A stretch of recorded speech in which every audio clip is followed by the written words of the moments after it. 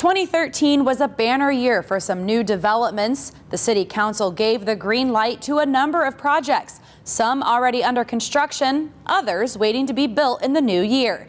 NCTV 17's Kevin Maychek has the details. Starting in 2014, this portion of downtown will begin transforming into new business, retail, restaurant, and parking space known as the Water Street District. Last March, City Council members finally gave the project thumbs up and in April even approved of a $7.5 million tax rebate for the $85 million project. Then in October, the developer Marquette Properties announced the included hotel, the first in downtown and originally a Holiday Inn Express, will now be a boutique Hotel Indigo. Physical attributes of the buildings were boutique hotel from day one. And the architecture, the construction methods were all above and beyond the brand standards for Holiday Inn Express and Suites because it was a downtown location. The Water Street District is expected to be completed in 2015.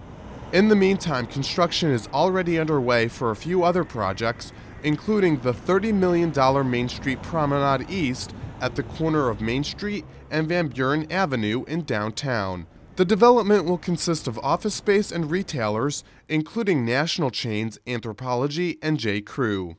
Also approved of a $7.5 million tax incentive and under construction, an Embassy Suites Hotel and Conference Center. Crews broke ground on the 13-acre development in August at Freedom Plaza near I-88 and Deal Road.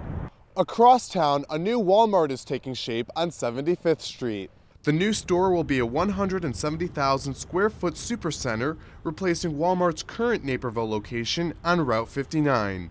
City Council members voted unanimously in August of 2012 to adopt a resolution giving Walmart $1.75 million in sales tax incentives over 10 years to keep the retailer in Naperville.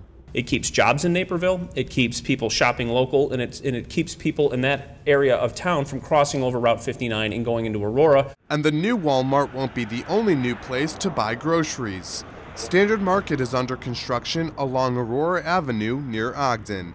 The high-end grocer will contain 90% perishable products and offer fast casual dining. The market's expected to employ 150 to 170 people and open in April. I'm Kevin Maychek for Naperville News 17.